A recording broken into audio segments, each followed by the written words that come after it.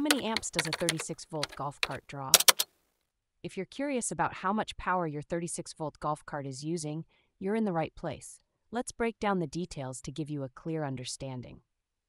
When it comes to a 36-volt golf cart, the amount of amps it draws can vary based on several factors. One of the main factors is the speed at which you're driving. Typically, when cruising at moderate speeds, a 36-volt golf cart will draw between 50 to 70 amps. This range is pretty standard for most golf carts under normal driving conditions. However, things can change when you're driving uphill or carrying a heavy load. Starting uphill, for instance, can see momentary pulls of 100 to 125 amps. This is because the motor has to work harder to propel the cart forward against gravity.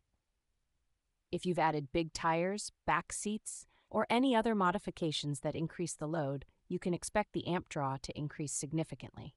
For example, with big tires, you might see amp draws of 100 to 200 amps during hard starts and sustained draws of 150 to 180 amps at slow speeds. This is where the motor heat and battery depletion can start to become a concern. The condition of your batteries also plays a crucial role. Weak or old batteries can cause the motor to draw more amps to compensate for the lack of power, which can lead to overheating and potential damage.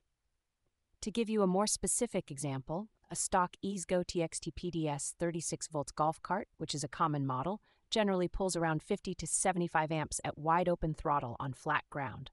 However, when starting uphill, it can see momentary pulls of up to 100 to 125 amps.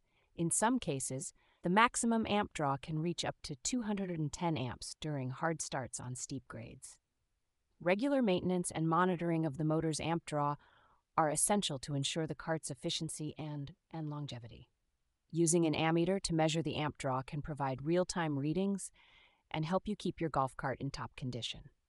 So, to sum it up, a 36-volt golf cart typically draws between 50 to 70 amps while cruising, but this can increase to 100 to 125 amps or more under heavier loads or uphill driving.